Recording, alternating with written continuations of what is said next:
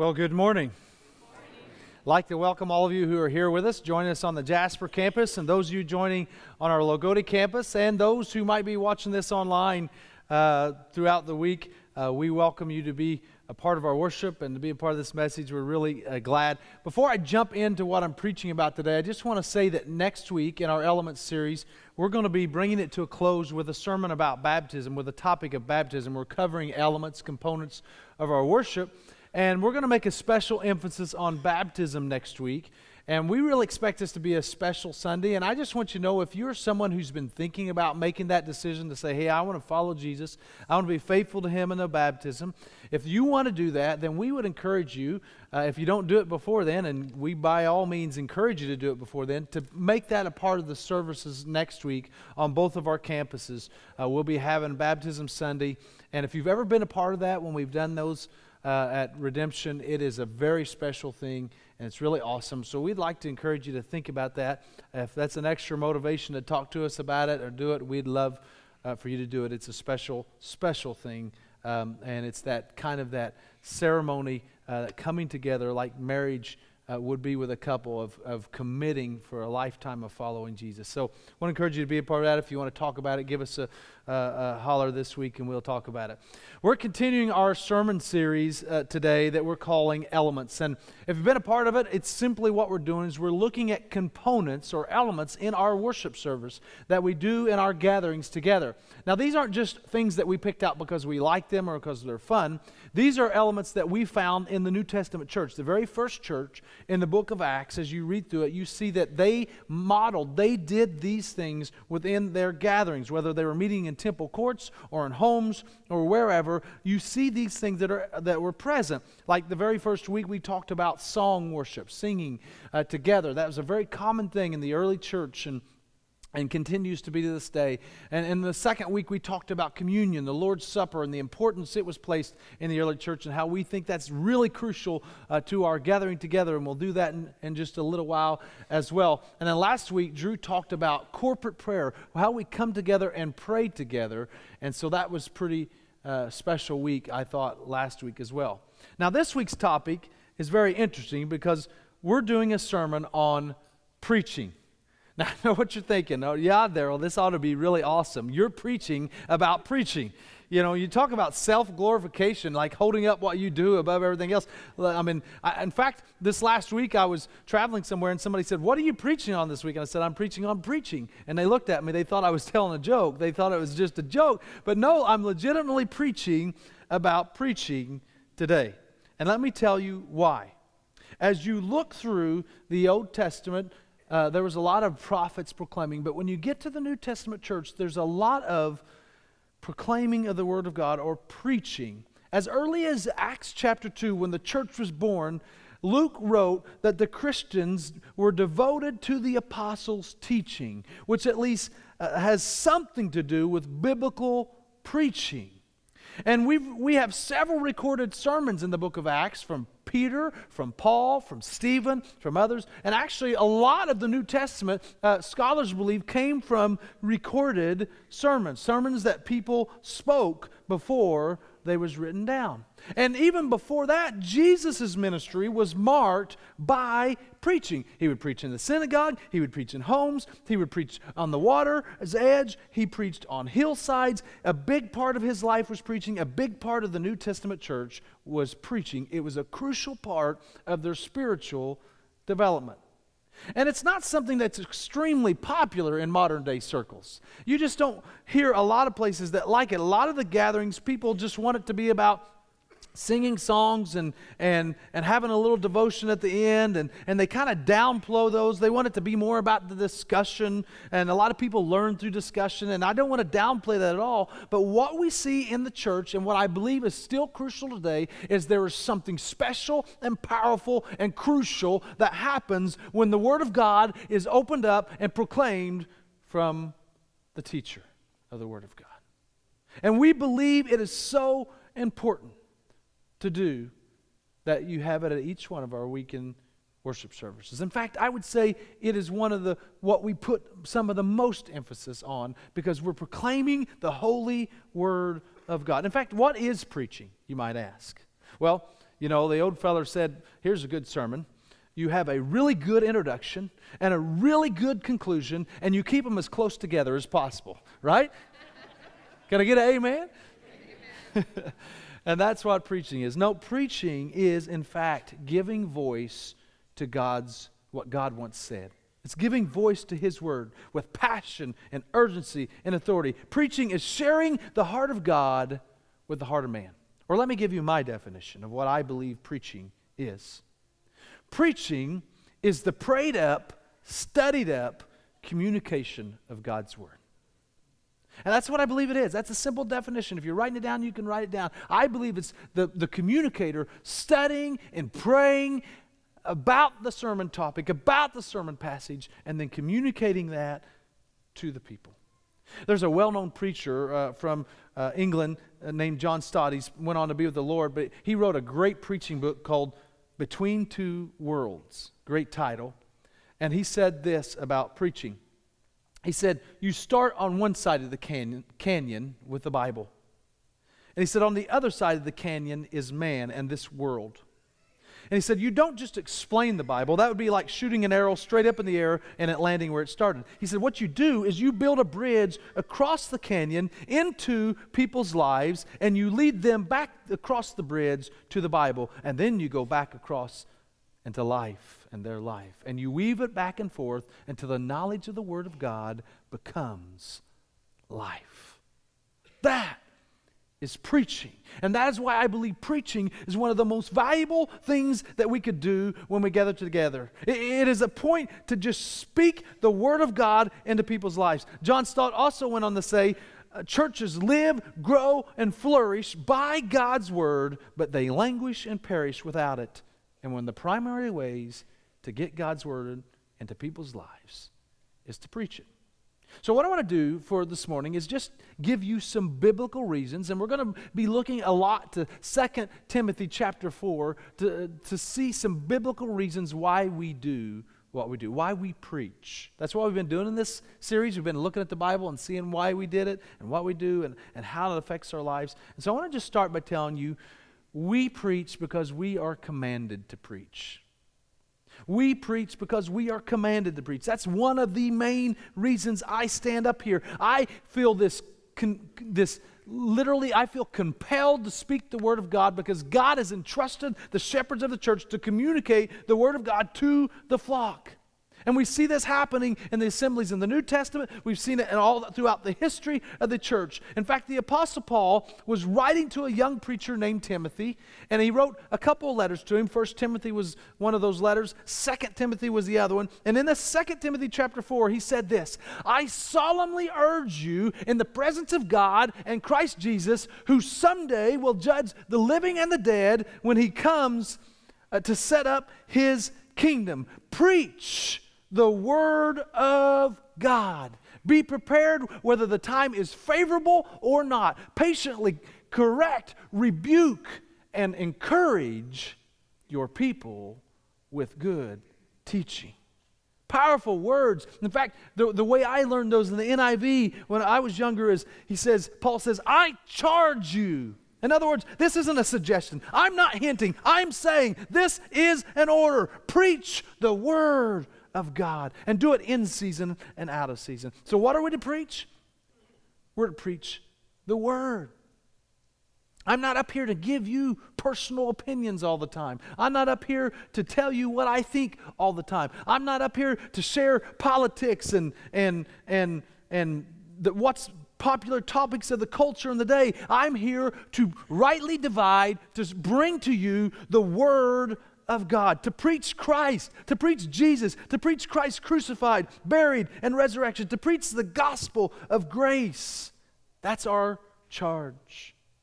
Now, for some of you who've been coming here for a while, you're like, why would you have to stress preach the Word? I mean, that's what you preach, right? What other word would you preach?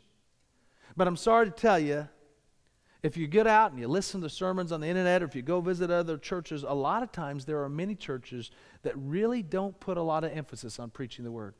In fact, they sing a lot of songs, and at the end they have like a short devotion or some comments at the end of the service, and they give a motivational TED Talk, and they let you go out, and And sometimes sermons are all focused on making people feel good. Sometimes it's all focused on how-tos. Now, I want you to know something. When you preach the Word of God, you're going to do plenty of how-tos, and you're going to help people feel good at times. But I want to tell you, it's not our job to do those things. It's our job to preach the Word of God.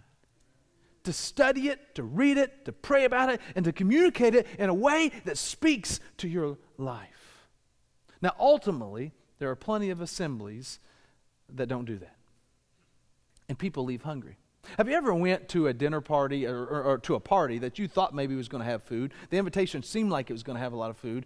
And you come there and you don't eat supper because you're going to this party where you think there's going to be food. And you get there and there's no real food. There's maybe just a couple of sweets and snacks. And you're really, really hungry. And you're looking at your watch and you finally leave. And what do? You run straight to the drive-thru. You drive straight into the drive-thru because you are starving. And I'm afraid that may be the case in many places of worship. And may that never be the case at Redemption. I feel like Paul when he said to the Corinthian church, "Woe to me if I don't preach the gospel." Woe to me.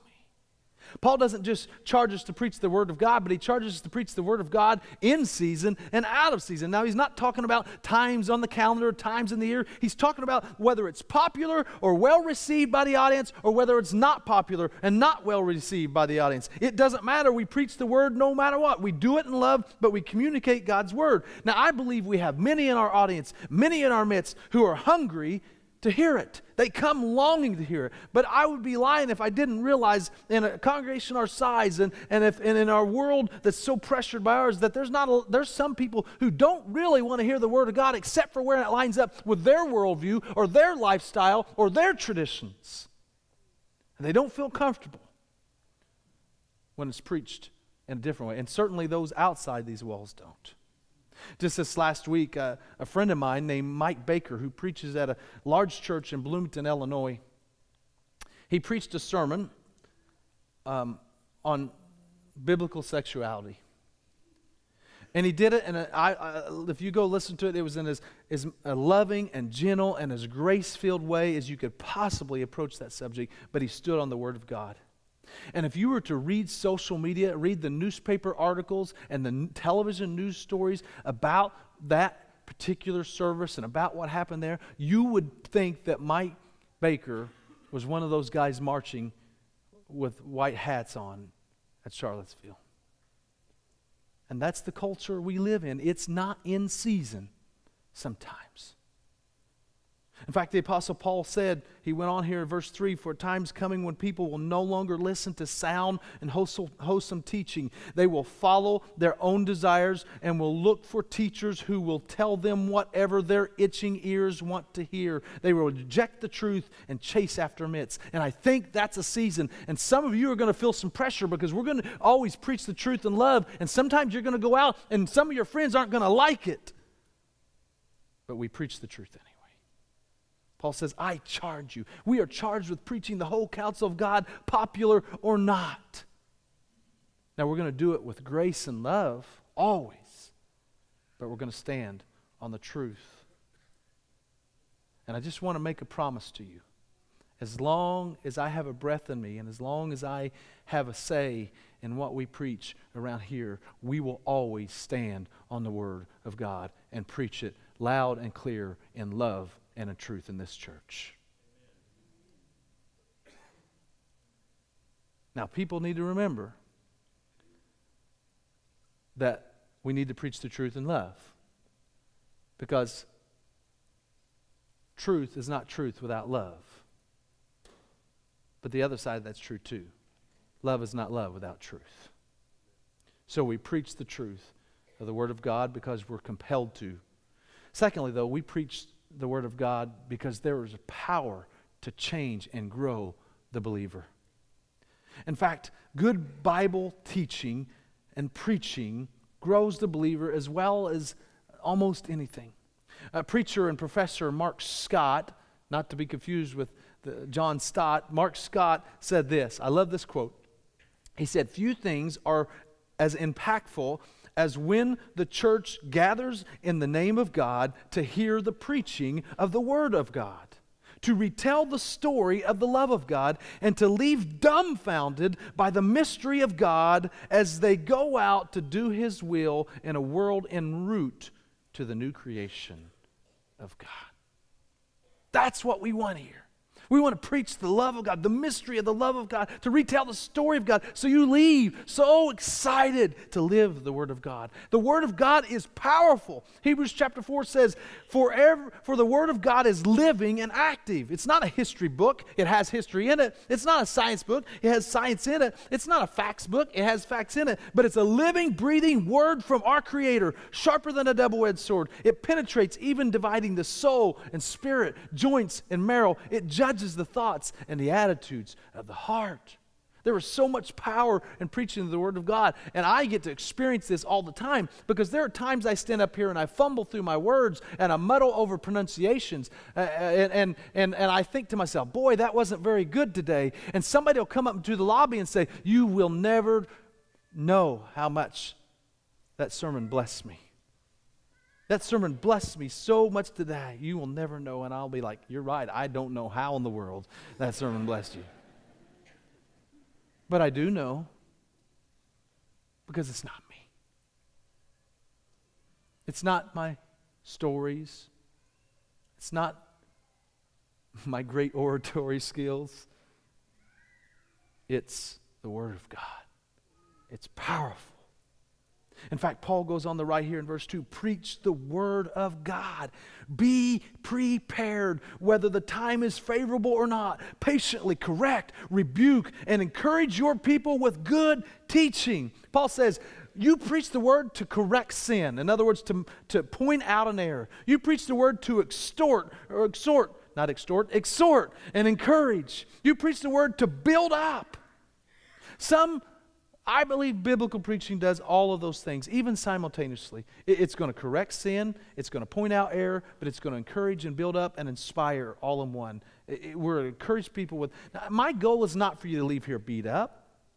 I want you to leave here with a better understanding of who God is and what that means for your life. As preacher Tim Keller says, a good sermon is not like a club that beats upon the will, but like a sword that cuts to the heart. That's our goal.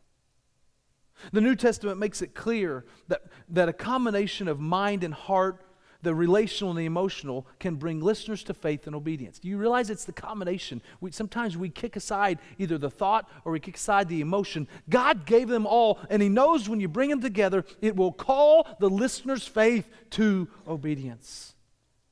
And so Paul says, listen, you preach the Word. Effective Bible preaching feeds the church spiritually. It grows in maturity. And wherever there is great disunity, it will bring us back together. It will pull us back together and form a spiritual nourishment that is so powerful. And remember, our preaching here is about taking biblical context. In other words, we do context before content. In other words, we look and see, what does the Bible say to the original hearer, to the original receiver of it? And then how does that apply to our lives? We call that application. We then apply what we've learned about what it originally was. Application is simply the intersection of the eternal truth of God with contemporary life. That's what it is. It's where the two meet. And preaching is not just explaining a text, but explaining the text and engaging the heart. And that's my goal every week. I want you to get the so what of what we learned. I want you to see how the preaching applies to your life Monday the same as it does on Sunday. I don't just want to give you good information.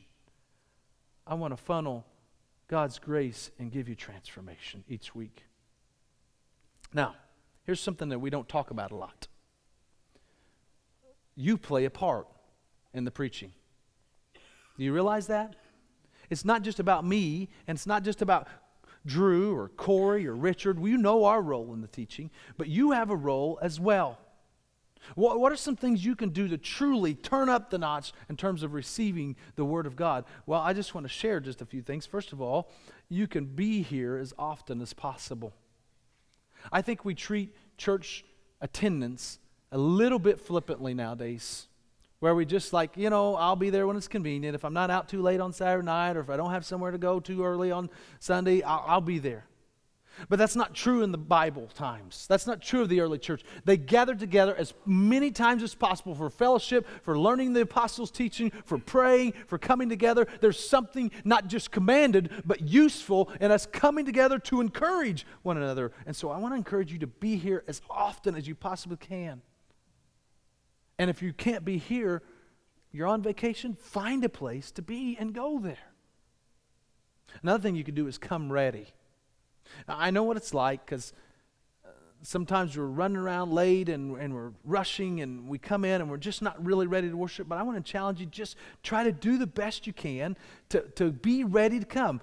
Don't make it a habit every Saturday night to be out late. It's going to happen from time to time. We have weddings and events and work. But as many times as possible, come, rest up, be ready to come.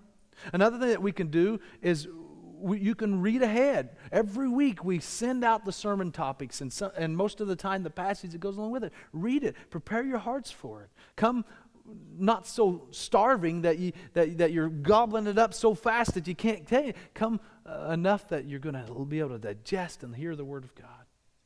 Come ready. Participate in worship. We talked about it a few weeks ago. The more you give it out to God, the more you're going to be receptive to hear what He has to say. Come with an open heart. Be prepared to hear the message. Be prepared to be a participant in the message. I probably should have you say more things to each other and talk to more each other in message, because I think there's something about participation that happens. The great philosopher Soren Kierkegaard, I messed that up again, his name is always hard for me to say. I don't know why, but he's a very wise person. Listen to what he said. People have an idea that the preacher is an actor on a stage, and they are the critics, blaming or praising him. What they don't know is that they are the actors on the stage. He, the preacher, is merely the prompter standing in the wings, reminding them of their lost lines. That's rich, isn't it? Feed yourself. Serve. Don't just be a consumer. I like what James says. He said, don't be just listeners of the word and deceive yourself, but be doers. L.D. Campbell was a great preacher, and somebody complained to him that they weren't being fed by his sermons. Listen to what he said. He said, well, take off the bib and put on an apron. Sometimes we need to quit eating so much and serve. Do your part. One other thing that you can do is you could stand on the Word of God and back us up. You know, we're going to preach the truth in love, and sometimes your friends are not going to like it. In fact, some of the things we say, 90% of the people under a certain age aren't going to agree with it anymore. But you stand on it, and you back us up on it, and I promise you, God will bless you for it. There's one more reason we preach, and that's that we preach to lead people to salvation, to lead people to Jesus. This is vital. We don't just preach just to encourage you believers and to equip you believers. Now, I believe that's where I put a big part of the focus of my message, because you have a lot of believers in your audience, and you need to feed them. This is the one chance I get every week to feed you all the Word of God, and I need to take you deeper, and I don't need to spend all the time just focusing on the seeker, those outside of Christ. But here's the thing. It is still through the foolishness of preaching that people are saved. Paul said that in 1 Corinthians chapter 1, verse 21. Since God, in all His wisdom, saw to it in the world would never know Him through human wisdom, He used our foolish preaching to save those who believe.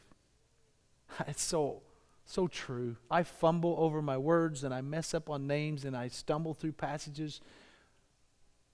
But yet God uses preaching to draw people to Jesus and to save them. One of my favorite passages comes from the book of Romans. And listen to what it says. Everyone who calls on the name of the Lord will be saved. How then can they call on the one they have not believed in? And how can they believe in the one whom they have not heard? And how can they hear without someone preaching to them? Paul says, listen, anyone can be saved. All they got to do is believe in Jesus. But how can they believe in Jesus if they've not heard about Jesus? And how can they hear about Jesus if someone's not preaching? He also goes on to say, how can they have someone preach if they're not sent? So we need to be a sending church, and I think we are. But the truth of the matter is, there's something about preaching Jesus and His gospel that draws people. It's the only thing that draws people to Jesus. You can't do it on human wisdom. You only do it through the gospel of Jesus Christ.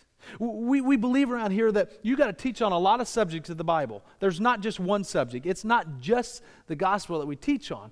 But every subject we teach on needs to make a beeline for the cross back to the gospel. No matter what it is. If we're preaching on marriage, if we're preaching on money, whatever it is, you grab that text, you expound it, you make a beeline for the cross of Jesus Christ, because the gospel is the only thing that saves.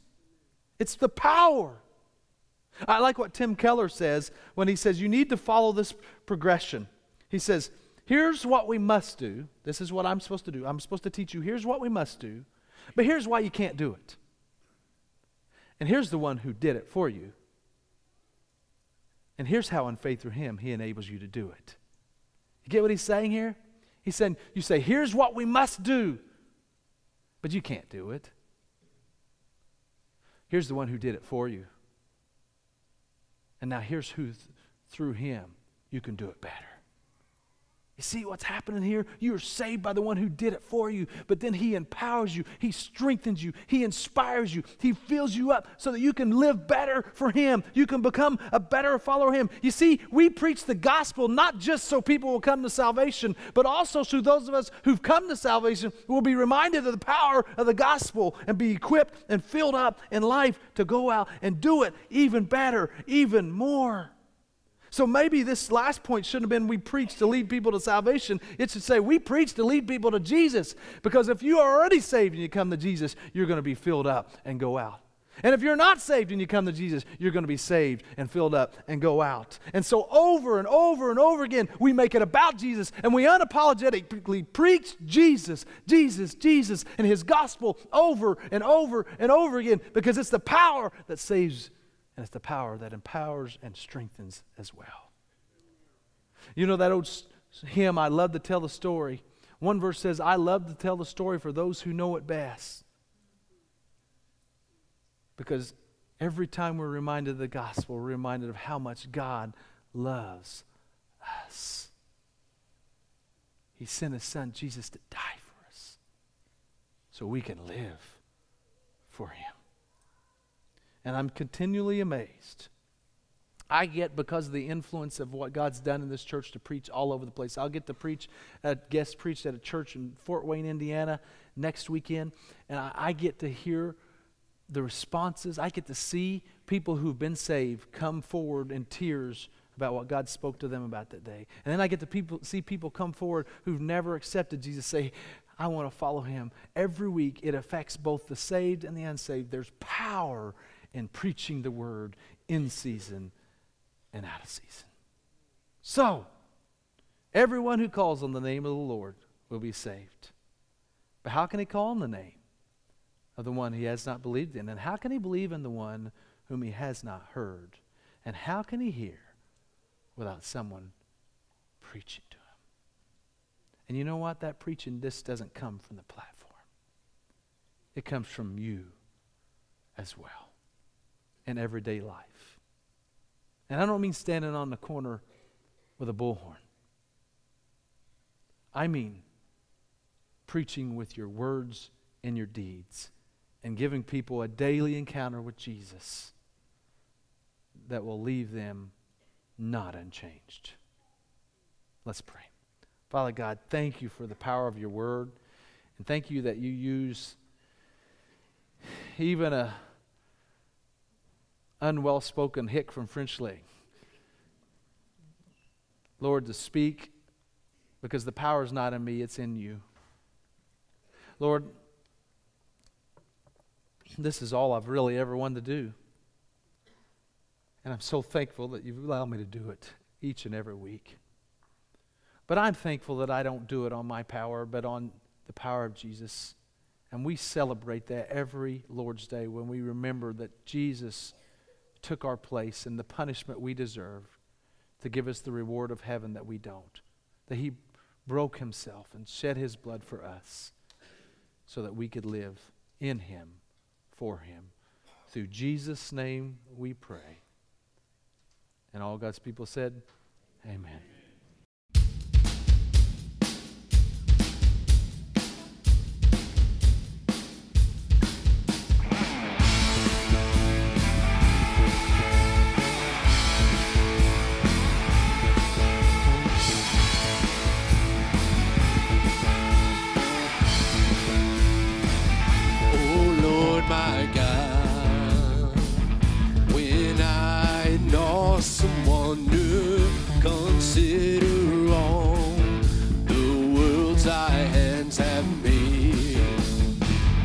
I see the stars, I hear the rolling thunder, thy power throughout the universe displayed.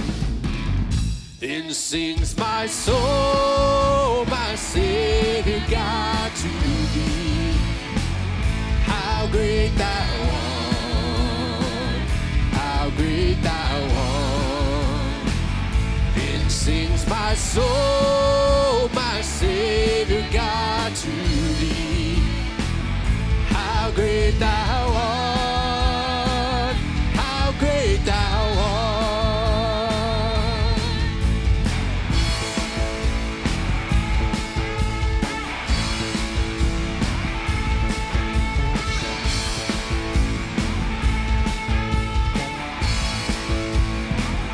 And when I His Son not sparing, sent him to die, I scarce can take it in, that on the cross, my burden gladly bearing, he bled and died to take away my sin. Amen. Then sings my soul, my Savior God, to thee. How great thou art, how great thou art. Then sings my soul, my Savior God, to thee. How great thou art, how great thou art.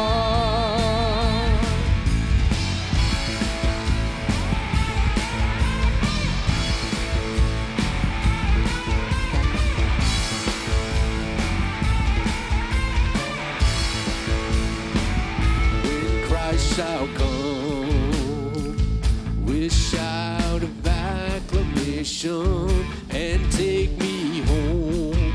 What joy shall fill my heart? Then I shall bow in humble adoration and there proclaim, my God, how great thou art. Then sings my soul, my Savior God, to thee. How great thou art, how great thou art. Then sings my soul, my Savior God, to thee. How great thou art, how great thou art. Then sings my soul, my Savior God, to thee. How great thou art, how great thou art.